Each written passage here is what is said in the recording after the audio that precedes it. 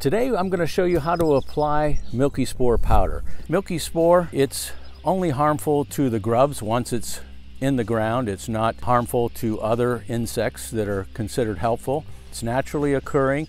I understand that this substance was developed by the U.S. government to aid in Japanese beetle control. If you're not aware, Japanese beetles come from the grubs in the ground.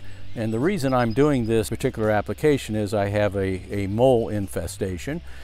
So if you eliminate the grubs, you eliminate the moles. In a previous video, I showed you how I assembled this Milky Spore applicator. It's relatively inexpensive to make, all out of PVC. I give you the actual parts and dimensions. My custom applicator has a perforated PVC blank in the bottom, and I drilled that, I believe, with an 8-inch bit. Again, if you want more instructions on how to make and assemble this, check out the former video. Today, I'm going to show you how to lay this stuff down. Let's go ahead and get started. Okay, I chose today to apply the Milky Spore because we're expecting considerable rain later today, starting this afternoon and tonight. When you apply Milky Spore, you want to make sure it's watered in well to the ground. So I figured today would be a great day to apply. First things first, let's talk a little bit about safety.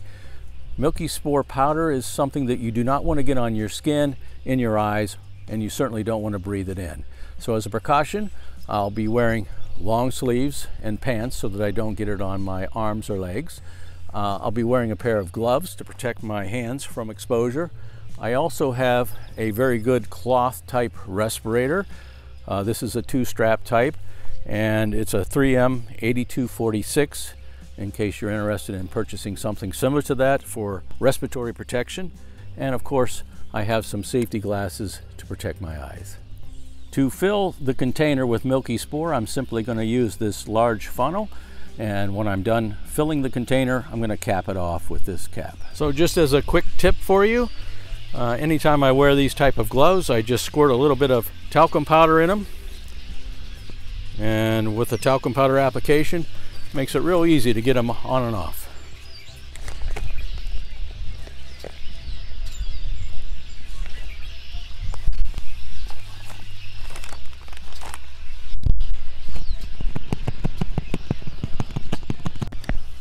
Okay, with my applicator filled, I'm going to go ahead and start putting this down. I've got a light rain starting here, so I'm going to put down in grid pattern like I described in the former video. Again, if you want details on how to not only assemble this applicator but also how to apply, check out that former video. Now I'm going to be applying this every 4 feet with just a tap. It applies a generous amount on the ground, and I'm going to go step through 4 feet, and I'll show you what the grid pattern looks like when I've finished up here. Okay, so I got my application down and just in time.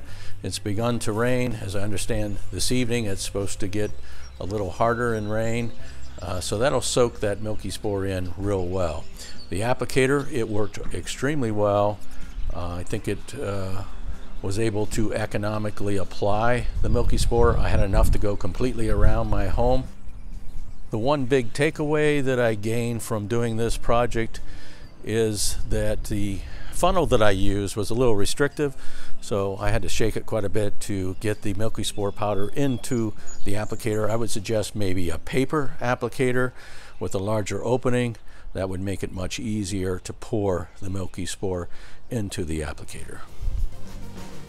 As stated previously, I have another video that shows how this applicator is assembled, so I'll leave a link to that video so that you can check it out and see the various parts that go into it and how to assemble it together. So thanks for watching today. Hopefully you found this information helpful. If you did, be sure to give this video a thumbs up. Don't forget to hit that subscribe button and share this video with others that may find it beneficial. See you next time.